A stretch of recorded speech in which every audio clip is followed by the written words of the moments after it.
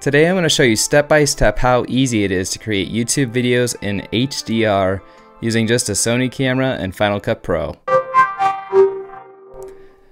Welcome if you're new here, my name's Chadwick and this is Creative Video Tips, where I help you create videos that make a difference and stand out. If that's something you're into, click subscribe right now so you don't miss my tip next week. Now, just also before we get into it, this video you're watching right now is in HDR. It's uploaded in HDR. So the way you want to be able to watch it in HDR is have an HDR compatible device. My suggestion is, you know what, probably an iPhone would be great, and that's where most people watch YouTube anyways. The way to set up HDR shooting easily on a Sony A7 III, which is what you're watching right now, is going to be to go to your picture profiles, go down to picture profile 10, and then make one small adjustment. You're going to change it to HLG 3 and then leave the rest alone. So you're going to keep using the Rec 2020 color space, which gives you all the extra color, and the HLG 3 gives you just a little bit extra dynamic range. So that's the space you can capture from the shadows to the highlights. It works better. The other thing you want to do is how to capture it, right? So besides your picture profile, you want to know, like, how am I exposing it is what I mean by that. So you're going to set zebras for this, and I want you to set your zebras so that your lower limit is set to +95, and keep everything that you care about under that +95. Next, I'm going to show you how to edit the video using Final Cut Pro 10.5 over here, which is the current version. Here we go. So I have a new library that I created. Go over to your inspector and modify the library to be wide gamut HDR. So you click change, and then you're going to need to create a project that's also HDR within that. So we'll call this our HDR tutorial, and then under, now this, if it has use custom settings here, that's what we need to click. If that's not visible, this is sort of called the progressive disclosure. But now that we have more options, and you want to choose under rendering, we're going to choose wide gamut HDR HLG version down here. Choose that, click OK.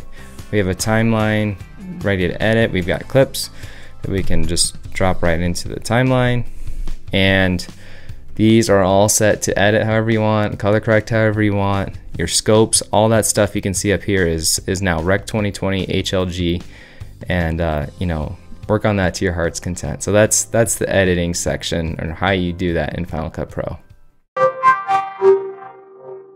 I'm going to show you how to export your HDR videos so that YouTube recognizes it as HDR and HLG, so it flags it correctly on the right devices. There's two ways to do it. You can export a ProRes version, which is simple. You just go to your share menu, you can say master file, and then under settings choose ProRes 422, and then choose, it automatically recognizes that it's wide gamut HDR Rec 2020 HLG. That's one option. The downside to doing this is going to be the best quality version, but it also makes huge file sizes. So if you don't have the best internet connection, I don't have the best internet connection, it's going to take a long time to upload to YouTube. The other way that you can export HDR video for YouTube would be to use compressor out of Final Cut Pro. So if you have compressor, this is a great option. It gives you an HEVC file, which is H.265, which has the benefit of the file size is going to be much smaller, so it'll upload much faster. The downside, there's always a plus and minus, right? The downside is it takes a long time for your computer to make. So it's going to take much longer than making the ProRes file. So you just have to value, like, can I let the computer run overnight or for a long time, or do I have a lot of time to upload? For me, it's I don't have great internet, so I'm going to let the computer run for a while and have a fast upload.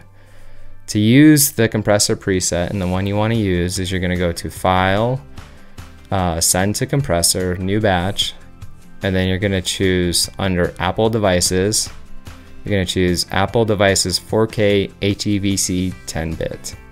Drag that on your clip, and you can pretty much leave it like it is. Like, it's pretty much set, good to go. It's going to recognize everything that we've set up with your library being set to wide gamut, your project being set to Rec 2020 HLG. It carries all that stuff through, so it doesn't take a whole lot of thought.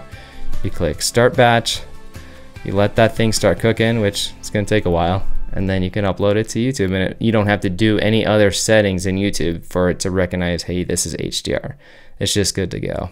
See, HDR doesn't have to be that tough now, does it? You have all the tools you need. If you got something out of this video, please give it a like and consider subscribing. Thank you so much for watching, and I'm going to see you in the next video.